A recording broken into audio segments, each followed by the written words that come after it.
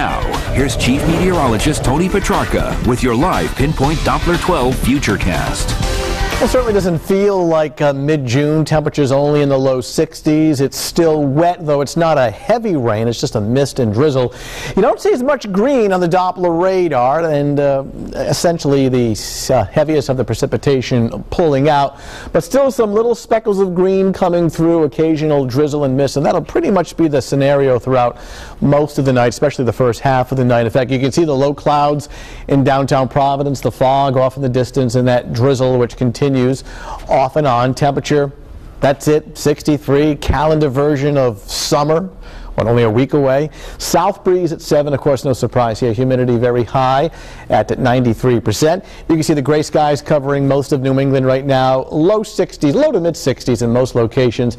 Westerly 63, Taunton 64, New Bedford coming in at 63. And I can see the steadier rain from last night and early this morning pulling offshore. But there's on the bottom of your TV set is a developing storm. And what that is doing is enhancing more of an east and northeasterly wind off the ocean. So it's going to maintain clouds and damp conditions through the overnight.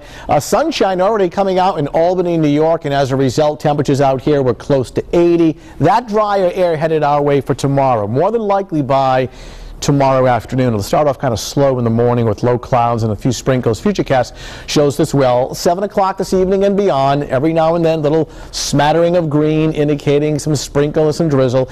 Now, here we are tomorrow morning, 7 a.m. We start off with mainly cloudy skies. And you can see, especially eastern Massachusetts, these little tiny elements of green coming in a northeast wind. That's just a hint of a few sprinkles tomorrow morning. This is 10 a.m. But notice by late morning and throughout the afternoon, especially mid to late afternoon, we start to see increasing amounts of sunshine. This is 5 o'clock in the afternoon, and then by tomorrow evening we are clear. So kind of a slow start in the morning and then improving in the afternoon. Mist and drizzle overnight.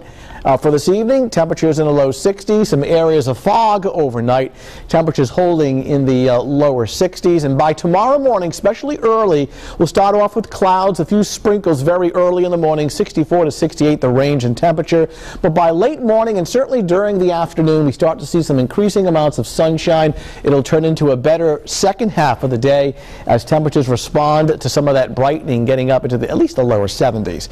All right, 7-day outlook. Friday still looks nice, sunshine, a little warmer in the mid to upper 70s.